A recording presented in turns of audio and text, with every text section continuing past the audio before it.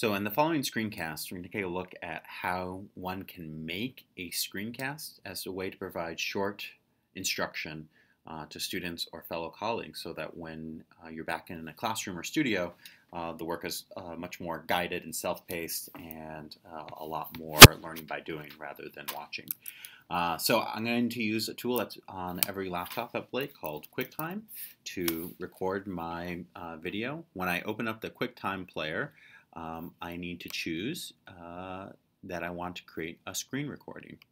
Once I do so, I'm going to get a little window that looks like this. There's a couple of small tricks that I just need to be really careful of, especially if I'm using this for the first time. I need to choose the drop-down arrow and choose the built-in microphone in order to capture the audio. By default, it will be set to none.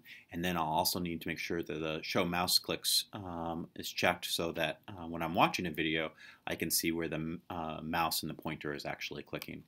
Once I'm ready to start recording my video, I can just click the little red button.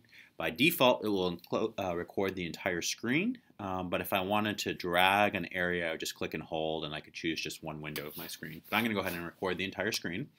And once I click anywhere, you'll see this little stop button up here on my menu bar, which shows that it is now recording, and when I'm done recording, I'll click stop. In order to actually upload a recording, the second part of this next screencast is going to be how to save a screen recording and how to upload it to Google Drive or YouTube. So I'm going to stop my screen recording. It will open up as a video file that I can play back. I can see that it's 25 seconds long. I can do some very basic trimming on it if I needed to. Very rough cuts, that's all that really matters. And then I'm finally going to go to File, Save.